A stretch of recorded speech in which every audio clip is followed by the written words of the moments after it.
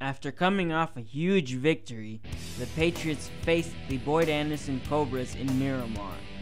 The Patriots hit the ground running with a touchdown pass from Cam Hudge to Devontae Mathis to take a 7-0 lead.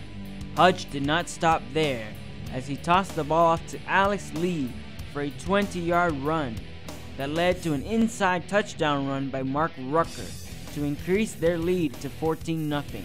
Boyd Anderson defensive back Zachary Hill helped his team with an interception, but the team was not able to capitalize.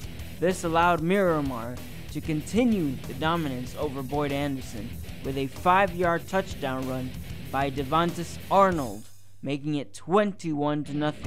On the Cobras' next drive, quarterback Greg Hankerson was picked off by Morrell Jackson to close out the half.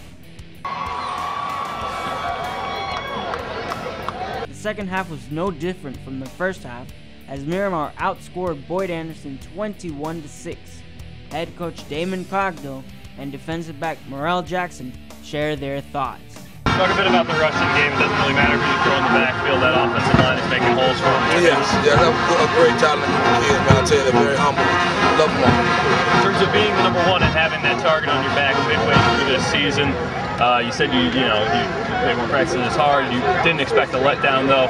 What's the mentality for your team now? We have one goal: finish all the way. We got to clean up. But it just as a read, I just read the quarterback eyes and I just followed the ball. The ball is like a magnet to me, And the second one, it seemed like it was just a foul right in your hands. It's a good play by our team, man. I just helped them out with it. From Miramar High School, I'm Rafael with everything high school sports.